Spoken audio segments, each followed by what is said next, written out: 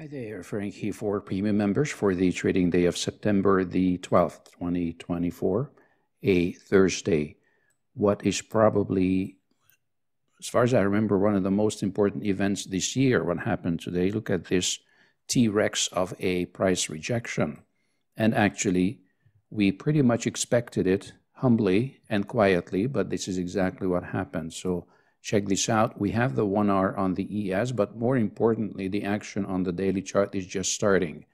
So practically, we have closed above this midline that we identified, and where and how you want to get engaged with this market is really a matter of decision, but I think this market will test the highs. The NQ, let's have a look. Here we go, same situation. We can get rid of this. It's not really, doesn't really matter. This market, I think, will be testing the highs pretty soon, and make a plan. If you want to wait for a pullback on the 4-hour chart, that's a good plan. Just remember, there's no guarantee we're going to get the pullback here. This market might just run away. Now, there's a beautiful bull flag on the YM, which was actually on our chart so far, but this bottom tail is just beautiful. This is what we want to see. And if you want to think of the RTY, it's definitely a little different structure, but the bottom tail points towards a move to the upside, at least to the upper area here of this wedge, and perhaps the upper counter. And currencies, you see the contracts are rolling over in 1 day, so I'm not really keen on starting new contracts here. I don't mind waiting a day or two, especially since most likely we'll have things to do on the indexes. Now, let's move on to precious metals. Gold, I think, is well set up for a move to the upside. There's several days of consolidation, but no selling. And we have some subtle price action here on smaller charts that point towards a move to the upside, but always wait for a trigger. So no trigger, no trade. Same thing on the SI. Here we go. We need a trigger. Probably I would wait for silver for new trades, that is, to give us a pullback after touching the counter. Treasuries, of course.